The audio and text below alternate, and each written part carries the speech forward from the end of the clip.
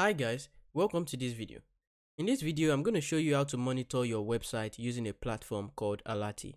So if you have a website up, you want to make sure that everything is good with that website at every single point in time. And if something goes wrong, you want to be the first to know before it affects your users. You can do this using Alerty. Alerty is a platform that basically helps you monitor your website.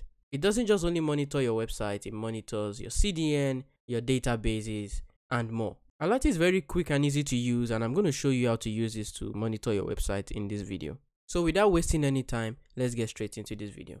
So right here, I have a landing page for my backend course. Now this is the page where users can come to see everything about the course and input their email to keep in touch. So as you can see, this is a very important landing page or website for my course. Now I want to make sure that this website is up at all times and a user can easily access it any time of the day when they want. To do this, I need to monitor this website. So I need to make sure nothing goes wrong at any time, and if something goes wrong, I want to know that something has gone wrong immediately. To do this, we're going to use Alerty. So Alerty is a platform that basically allows you to monitor everything you use as a developer. So not just monitoring your website, so stuff like monitoring CDN, status pages, databases, and so much more. I'm going to show you what Alerty can do. So first of all, go to alertly.ai. There will be a link in the description below that will take you directly to this page right here. And what you need to do is to click on this Get Started button, and it's going to take you through a process to just basically sign up, and that is very straightforward. Just put in your email and sign up. And once that is done, it's going to bring you to this dashboard right here. So as you can see, it says, "Hey there, let's get started by monitoring your website or app." So Alerty monitors three things. It monitors the uptime of your website, the latency, and the load time of this website. So I'm going to come in here and I'm going to copy the link to this landing page. I'm just going to paste it in here. That is all you need to do, and click on Create 3 monitors. So that is the first thing we need to do to basically create this particular monitoring service for this website. So right now, if I come back to the home page, you're going to see that it says checking. It takes a couple of seconds to check, and just to save time, on my other Alerty account, I already started monitoring this 24 hours ago, and I did that so that you can see how it looks like once the website is being monitored. So this is what it's going to look like. It's monitoring three things: uptime, load time, and latency. I'm going to click on uptime right here, and as you can see, under here we have something called incidents. So you can pause this monitoring, you can view the resource, which is just going to bring us back to this page. But let's go back there, and you can see that it's checked every 2 minutes. So it's checked very frequently. Now you can see, as I said, something here called incidents. Now what this does is that if there's any problem that is being detected, it is automatically going to create an incident. So I'm just going to take one example. Right here we can see that there was an error status detected in the uptime monitoring. I just click on that and it's going to show us a summary of that particular error, and it says detected status code 500. The expected status code was 400. So if you're a web developer, you're going to know that the HTTP status code 400 means that your website is up and running, but 500 is an error code. So right here, what you can do is you can basically see what happened. As you can see, we can see the error code, and you can also collaborate with others, let's say in your team, to mitigate this from happening another time. So you can put a note of something like, "Hey team, let's make sure this doesn't happen again." Right? And you can just post that. So it's basically a way for you to manage everything that goes wrong with your website. And right here at the right hand corner, you're going to see that we have an assistant. So this is going to help you solve any error you want, or you can even ask it any question, and it also has the context of Alerty. I'm going to give you an example. So right here I could just come in and say, "Explain this to me." So let me tell it to explain this particular error that we got, and I'm just going to say error status detected 500. I'm going to hit enter. And right here, you're going to see that it says Alerty is typing. We're just going to give it a couple of seconds, and it's going to give us the answer to what we just asked. So as you can see right here, it gave us all the answer. It's telling us it's an HTTP status code error. It's telling us everything that happened and how we can even solve that. And it's telling us by using Alerty, you can have a comprehensive understanding of your infrastructure's health. So it's telling us everything. Now we can also use Alerty to kind of mitigate or solve this and all of that. Now this is how you can easily monitor your website. Now as default, Alerty is going to send you emails whenever something goes wrong with your website. So we're going to come into settings and I'm going to show you how to set this up. So you go into settings and come down here to where you see notifications. So you can see that email is automatically configured. We didn't need to do that ourselves. You can even click on trigger test alert to just see like a test email, so you see how it's going to look when something goes wrong with your website. But right here you can see that we also have the Slack option. So this Slack option basically allows you to receive alerts in your Slack channel. So for example, let's say you work in a team and you all have a Slack channel and you want the alerts to be notified in that Slack channel so everyone in your team can easily see what happens at every time. You can configure that by clicking on this button and connecting your Slack channel to it. So this is how that is going to look. For now, I'm just going to quit that.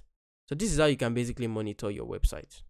So back here, you can see that this page is now being monitored. It took a couple of seconds to check and make sure everything is good. Then it started monitoring that page. Now the next thing I'm going to show you how to monitor is a CDN. Now you can use a CDN to monitor stuff like traffic spikes. So for example, if a bunch of traffic comes to your website, you just want to know that, right? So I'm going to show you how to do that. Now there are two options, Cloudflare and AWS CloudFront. Let me just click on one of them. I'm going to click on AWS CloudFront. So these are the information you need: the CloudFront distribution ID, AWS access key ID, and AWS secrets key ID. What I'm just going to do is to show you how to get this distribution ID. So right here in my AWS console, what you need to do is to search for CloudFront. I can see it right here, so I'm just going to click on it. Now, once this loads, if you have a distribution ID, so if you've created a CDN through AWS CloudFront, you should see a list of your distributions right here, and you should see the ID right there. Right now, I do not have that, so I'm not going to see any distribution or distribution ID. But once you come to this page, you should see the distribution ID for that CDN, and all you just need to do is to come in here and paste that in here. The next thing you need to do is to get your AWS access key ID and AWS secret access key. So these are the credentials for your AWS account that you create once your account is created and you create a new user. So if you do use AWS to create a CDN, you should have all of this information. I'm just going to quickly show you how you can get this also. So you're going to come back here and let's go back to I'm going to come into services and I'm going to click on IAM right here. And once that loads up, I'm going to show you how to get those information. So once again, I'm not going to actually get this information, but I'm going to show you how you can do it. So what you can do is to come into users and you can create user. So once you create a new user and you complete this step, you're going to be given this information right here. And this information, I'm pretty sure you can only show it once. The AWS is only going to show you this information once. So once you have that information, you need to save it somewhere just for future purposes. So that is how you can do that. Now Cloudflare is also similar. You just need to make sure you have the information needed, and you can basically monitor stuff like traffic spike, which is very important, right? You want to know when there's a lot of traffic coming into your website so you can scale up your resources to manage those traffic. Now the last thing I'm going to talk about in here is status pages. So right here you can see that we can easily monitor stuff like GitHub, OpenAI, Vercel, and more. So what the status pages is, it basically allows you to monitor the services you use in your website. So for example, let's say you're a developer and you developed a web application. For example, let's say a social media application. And for the login, for the authentication of users, you used Auth0.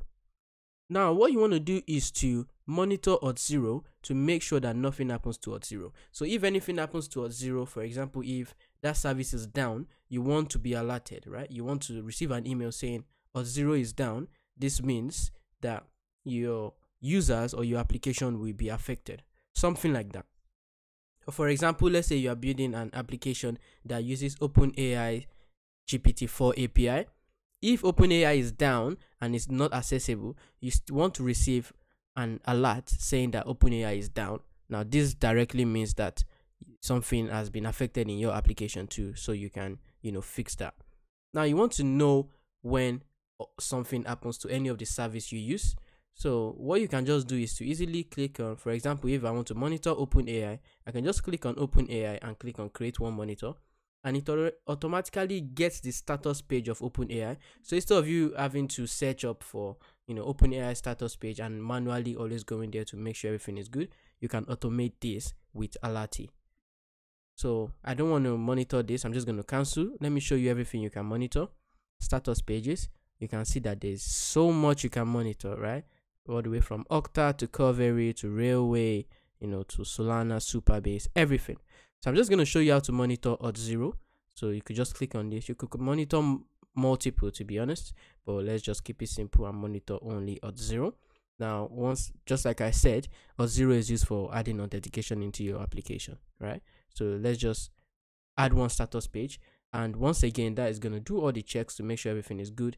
Then it's going to monitor it and show you and alert you when something is wrong or an incident happens at Auth0. So guys, we have come to the end of this video, and I hope you understood and enjoyed everything that we did in this video. So go to alertly.ai and sign up and use this application, and tell me what you think about it in the comments below. Also, if you have any question that you want to be answered, drop it in the comment below and I'll make sure to check all comments. So once again, thank you so much for watching, and I'll see you in the next one.